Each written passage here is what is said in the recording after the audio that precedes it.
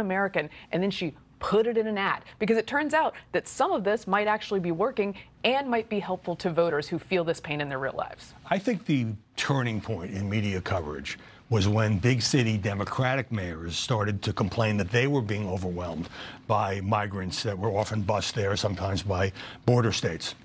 I think that might be true. I think that may be a turn in coverage there. I just want to say very quickly on the Bill Maloogian points from that he reported yesterday. It's around 425,000, but that's over decades. That number got presented as if it all happened during the Harris administration. And if you look at the numbers, it's entirely possible that those numbers actually went up more during Trump than the Harris administration, than the Biden administration. I like the way you promoted her to the Harris administration. And also the to be non-detained does not mean that they are not sitting in federal, state, local prison. So just to be clear there.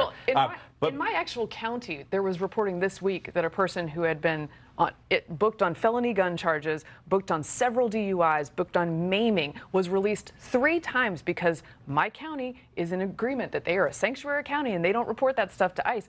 I am an immigration moderate. I look at that story and I go, the feds had to come here to track this guy down finally, and that makes me mad. This is what voters are experiencing. Yeah. I will just say very quickly, it's statistics from the Cato Institute, not also from some liberal think tank, that the Biden Department of Homeland Security removed a higher percentage of arrested border crossers in its first 2 years than the Trump administration did in its last 2, and that migrants are more likely to be released after a border encounter under the Trump administration than President Biden. So some of these numbers, you have to give them context. Well, at the same time, if Joe Biden hadn't waited until just before the election to actually declare an emergency and shut down the border, which doesn't mean it's completely shut down, of course, I think it would have looked very differently. Does Kamala Harris owe the voters some explanation of why she moved from legalize all migrant crossings to I'm going to crack down on the border? Yes, I think when you have an evolution, you have to explain it. I think it is good that Vance has been asked many, many tough questions about his own evolution on Trump and some trade issues and all the things that he used to profess.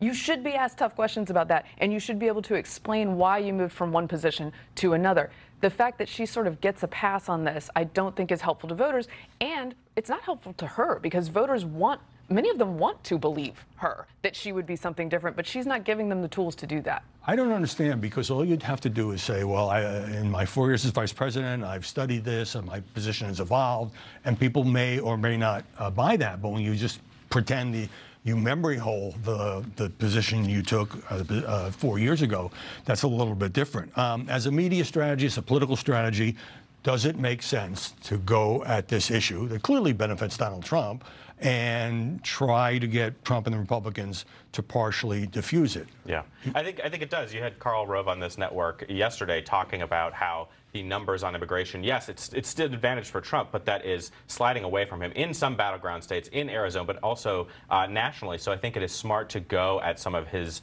advantages. And also, when he talks about the issue, sometimes he slips into lunacy, right? We saw it during the debate where he's talking about people eating cats and dogs. I mean, it is. Well, yeah, that one I can't defend. And that reminds people that when he talks about this issue, yeah, sometimes he is the political center of gravity for the GOP, and he's talking about them poisoning the blood of our country. We're going to have mass deportations.